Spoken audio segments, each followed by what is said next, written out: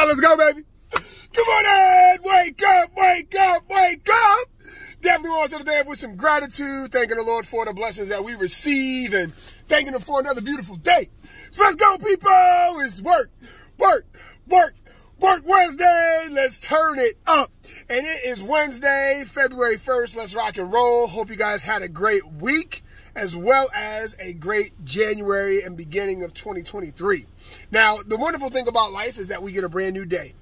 God, Lord willing, we get a brand new day. If you're watching this video, we got a brand new day today. And so it's time to show up. It's time to show up and continue to work on your crafts, your gifts, your talents. I once heard a phrase that talked about it's better to focus on what we're great at and make it better and make it outstanding than trying to fix what we're weak at. It's our power, right? It's our secret power. It's our special gifts and things that we were given. And so where is it in our life that we're allowing those things to stay the way they are, right? Those gifts and those talents. Where in our life? Can we pick one or two things, or maybe 5 or 6 things? Like who knows, right? You know what you're good at, and maybe your occupation doesn't allow you, or you don't allow your occupation to utilize those skills. It is a choice. And we can find things outside of what we do on a day-to-day basis to be able to really emphasize that gifts and that and those talents.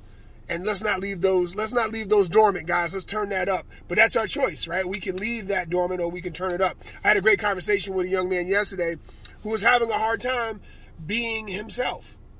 Being himself. He asked a question about, being himself and finding that difficult at times, because of self-judgment, really.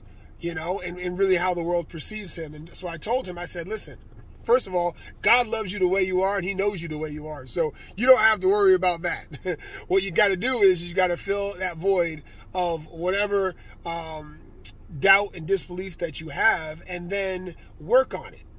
Detach yourself from the outcome. See, the great thing about life, again, is that it will show us opportunities of growth and development. It will. That's irrelevant. I mean, not irrelevant. That's out of our hands. That's up to life to do that. But our job is to take those opportunities and make them our own and push ourselves forward, even when it feels uncomfortable, even when it feels like you're not making progress. You are. Trust me, you are. And it's maybe what we're measuring or what we're calculating that's holding us back from really moving forward. Does that make sense? So let's go, people. Work Wednesday. I love you guys. Let's crush it. It's hump day. Let's rock and roll, guys. Peace.